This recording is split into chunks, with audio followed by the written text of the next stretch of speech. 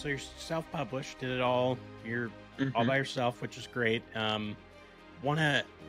So hilariously, the way I found you was just the random algorithm on Twitter, where I saw your picture where you gave the book to Brandon Sanderson, and I was like, I want to hear that story. So yeah, that's part of why I reached out. But before we get to that, why don't you tell us why you decided to self-publish, what that journey was kind of like for you, how that all kind of worked for you.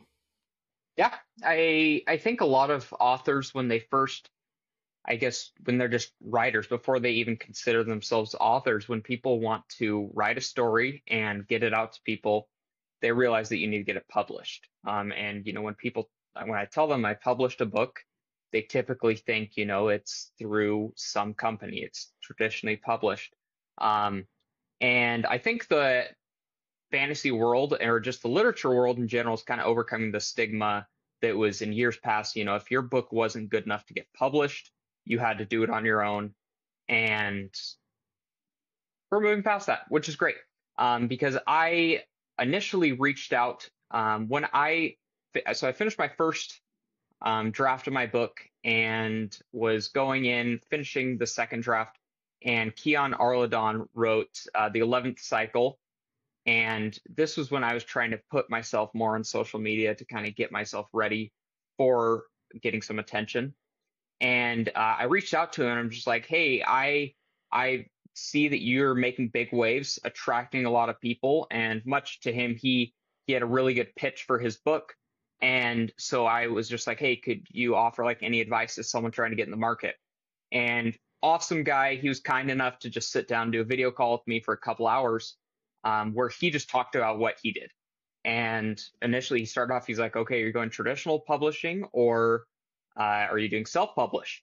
And he said, I said, traditional, I know it's a difficult process, but I'm fine just going through all that. And then he's like, okay, you can do that. By all means, do it if you want. But I'm going to tell you why I went self-published, which at that time I didn't know he was a self-published author. I still had the idea that self-published books weren't as fantastic as, all the other ones, but there are some amazing self-published books. I mean, right there, you got Zach Argyle's Threadlight trilogy, which is an amazing leatherbound, best in my collection, and it is self-published. So he talked me through this, kind of let me know the stages about doing it, and by the end of that call, I was set on it. Some of the big things were, you can go really deep into it, talking about, copyright freedom, what the company has control over you.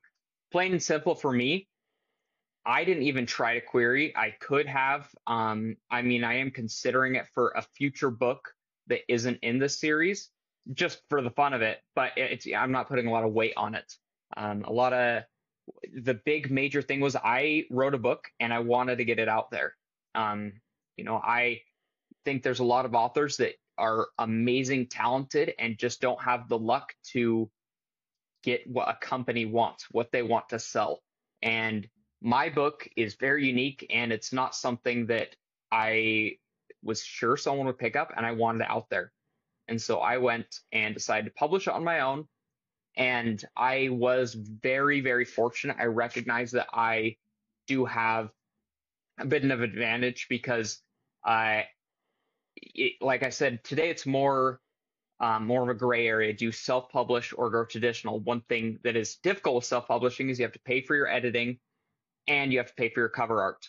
My wife is a professional illustrator, so she did my cover, and so that wasn't something I had to worry about. So that's basically what I wanted. I just kept going through the system. I got a professional editor, went through it, and of course I have it on, Amazon. I have it in the other store systems, but I did initial launch through Kickstarter, and it went really great. So yeah, I'm an indie guy now. Yeah, that's awesome.